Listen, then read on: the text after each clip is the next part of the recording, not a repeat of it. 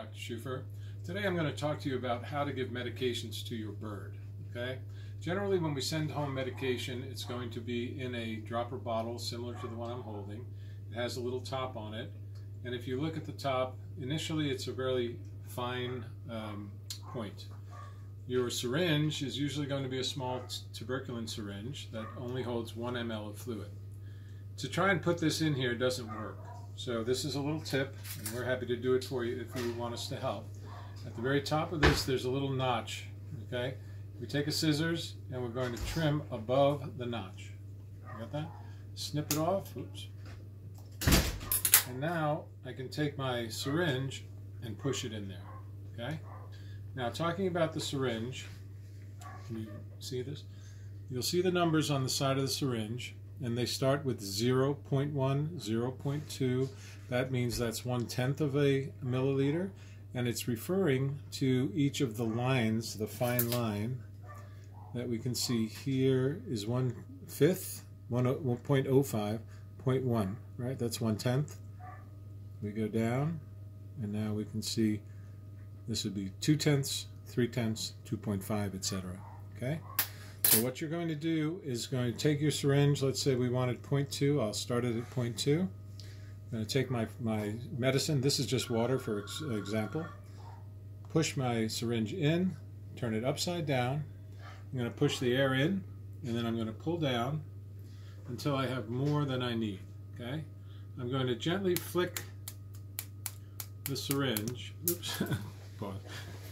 Gently pop the syringe to get the bubbles to the top, and this, if you look closely right here, you'll see there's a little air bubble. As I push back up, the air goes into this bottle, and now I'm measuring directly. So let's say our dose is 0.2. Now I have this lined up, black line to black line. Alright, remove my medicine. I'm ready to go. Now when you're going to give medicine to a bird, the important thing, have everything ready before you get started. Once you pick up the bird, you're only going to have one hand to work with. Okay? So when we get a bird, the easiest way to get them is with a towel. Our idea here is we're going to wrap the towel around the bird, and I'm going to place my hand open in the back of the towel. If this is the bird's head, I'm going to want to try and grab the head, because the head is where he's going to bite you from. So we can come into the bird like this and gently grab the neck. This is a pretty big bird, but we're going to try it and see how it goes. All right, now he's not happy about me coming here. All right, my baby. And now here it is. My hand is open. My baby. Okay. And I just did a quick grab. Okay. Now I wrap him up like a burrito. So his wings aren't flapping. He can't grab me with his nails. Okay. Now, if I hold him like a football, that makes it very simple. What I'm going to do is hold him upside down, take my syringe, and I'm gently going to put a little bit right there, put him upright, and he's going to lick it off the top. Go back in, put a little more, and he's supposed to swallow it. You can put it in gently like that, but if you put too much too fast, he may swallow it and choke on it. Okay, so once again, we turn it upside down, put a little bit right there, and then lift him up, and he'll start to lick it. Okay, it's that easy.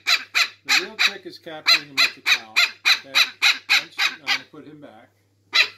When we do that, we're going to keep holding the head, unwrap the burrito, put him into his cage, and then let go. Sometimes they're not happy and they may want to bite you. Now, of course, this bird is not a personal pet of mine, so it's understandable he's unhappy. They may be better with you holding him. Okay?